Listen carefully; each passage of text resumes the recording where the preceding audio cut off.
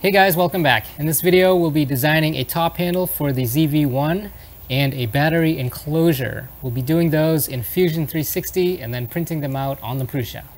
Okay, here we are in Fusion 360. I have not used this since the nerfed update. So the first thing I usually do is I gotta bring in some reference or proxy. I might be able to find an STL online. ZV-1.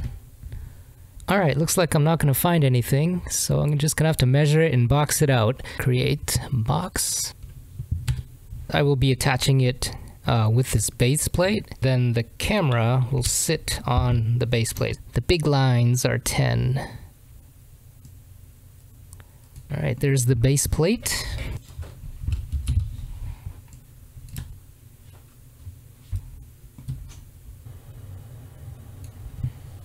Now I can see where the front is. Alright, it's battery time. I wonder if I can just go all the way. Let's see. 11? Close enough. Alright, so there's my battery. Ooh, so how thick do I want the enclosure walls? I guess I'll go 10 all around. Alright, so what do you do when you want to see through here? Yeah, so I want the edges. I'd like, oh, that's nice. Ooh.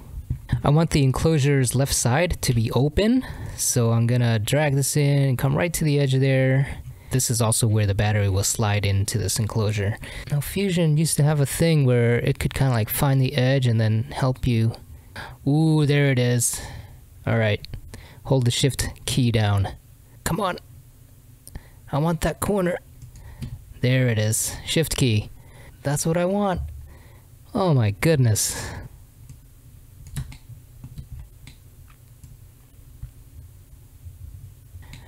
Oh! Did I just delete the battery? Where's the battery? Let's get the battery out of there. Which one? There it is. 45-degree chamfers. Everything. 3D printers really like 45 degrees. I need a way to get this battery out of here once it's inserted. So what I'm going to do is on this side, I'm going to cut a hole.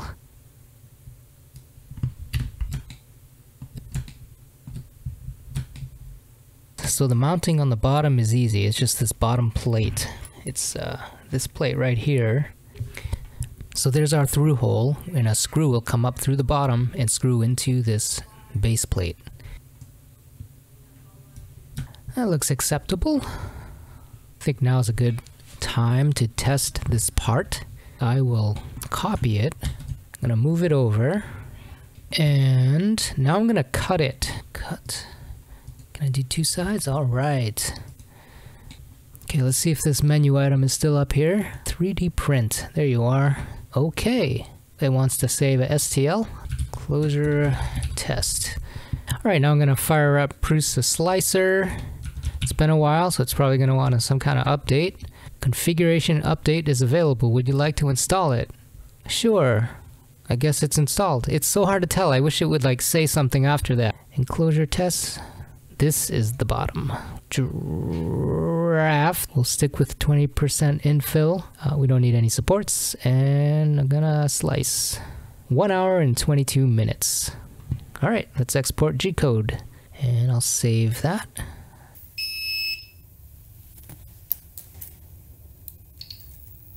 New firmware version available. 3.9.1. Please upgrade. Are you not going to print because of this? Okay, I guess it's going to print. It's heating the bed. There's actually magnets that hold this on. And one of the things I was doing with this printer back in the day was it kind of like does this, and sometimes it like pinches your finger. I was like doing this and then I'd drop it like that, but I learned soon that you shouldn't do that. It knocked 2 or 3 of the magnets on the front end just completely off.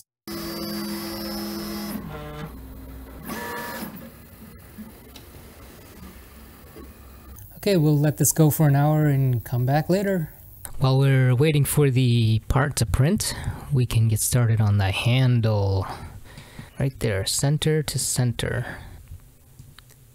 There's 2. Alright, now for the handle part. 30. Okay, 30 by 30, 80. That's a nice coincidence. And it'd be nice if it stuck forward a little bit, a little like trigger grip. Maybe 20. That looks pretty well balanced. How's our print doing? That's the camera out in the garage. Alright, let's clean this thing up a little and add some supports.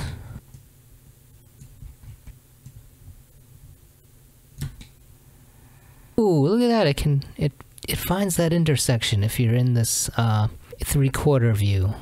I like that. That's very handy. There it is. Come up. That looks pretty good. Negative push. Enter.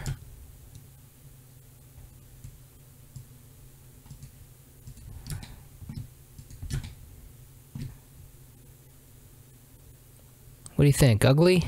Don't need to go that far. I think that looks pretty good. Kind of like that boxy look. Don't think I like how that looks. 8? How's 8 look? 6 looks pretty good. This is one of those feeling things. So these are through holes. Cut. I wonder if I should have saved those. Needs a little chamfer up in here. Can I double click that? No, that doesn't work. I'm acting like I'm in Blender. It's not like other 3D apps. This is not an edge loop. Okay, I got that. That's probably a faster way to select this. 1, 2. How's that look from the side? Ooh, that's too much. 3? 3's the magic art number. We should put some like holes in here to make it look cool. Ugh, math. Let's move it. Just rough it in, right? Okay, let's make this bigger. So this is basically 10. Camera top handle rig. So we're kind of mimicking this business. Those are really close together. These are a little further apart. These are kind of like what I got going. It's just like a cosmetic thing at this point. What the heck is up with this guy? He woke up one day and was like, I need to be taking pictures with my mouth. That's nice. Oh yeah, look at that. Looks like a muzzle. Okay, I think I'm pretty happy with that. We're gonna stop here. Okay, let's check the 3D print. Oh, it's done.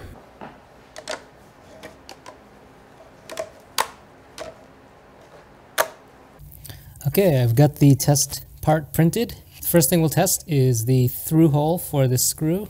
And on this side we have the taper for this tapered screw head. So I'm gonna put that in there to test it out. So there it is, the screw head fits flush. It's actually a little lower just in case. So a nice fit there. And now we'll see how this battery fits.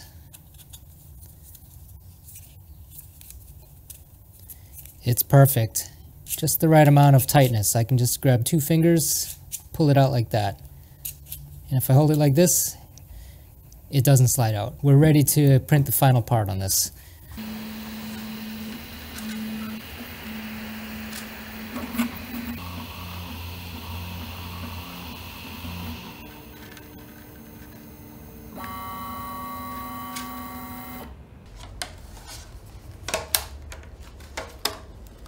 Alright guys, here's the enclosure, and I've added some feet on the bottom so that when the plate is on here, it has a little more support so that it's not tipping over. I almost forgot. So you'll notice I also cut out this slot because this battery has a button to basically activate it and so that you can see the LED lights for how much of a charge it has. So the fit is pretty good. It's nice and snug, and I can pull it out with 2 fingers. Also, I can push this button. Let's put the mounting plate on.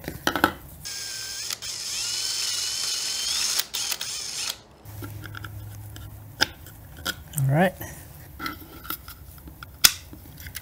and here's that through hole on the other side so that I can get the wrench in there.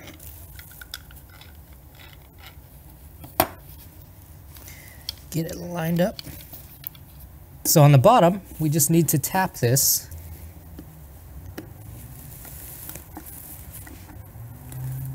Now I do want a snug fit, so I don't want to go too crazy with this tap. And you'll notice that I've left a good amount of thickness here because I wasn't sure if the extension of this screw would be enough to hold the plate on. I think it'll be alright. If it's not, I'm going to have to replace this screw with a longer one so it has more to grab onto.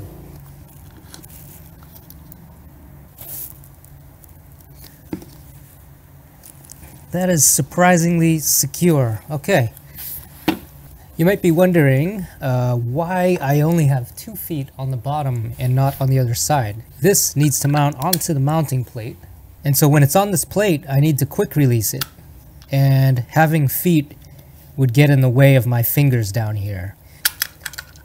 This extends far enough this way to give it enough support. And this really is so that it doesn't tip this way.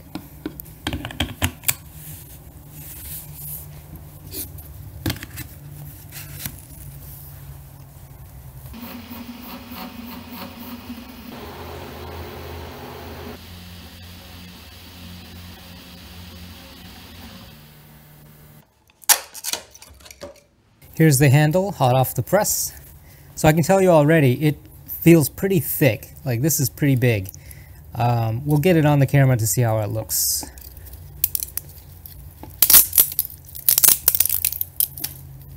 Get these supports off.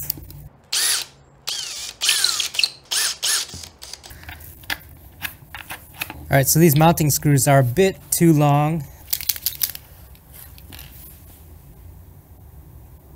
Just a little bit.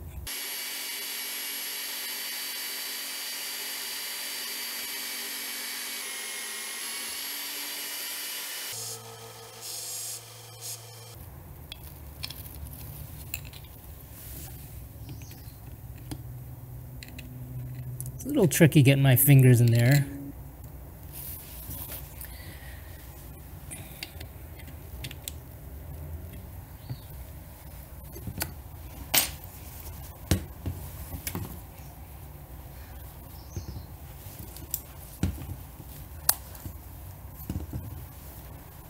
Alright, so this handle is fully functional, works great, but visually it seems out of proportion to me, and the artist in me won't leave it alone.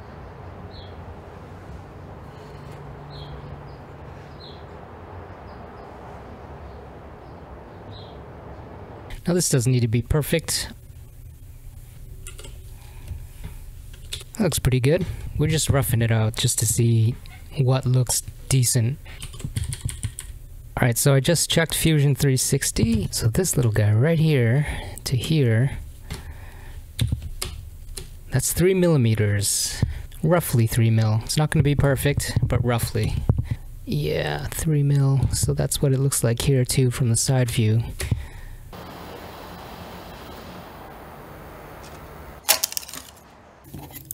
Alright, on your right is the old one, and on your left is the new one. You can see the size difference, quite a difference. So feeling wise, this definitely feels better. I feel like this feels like too much. I can't explain it. It just, something about it doesn't feel right. This absolutely feels right.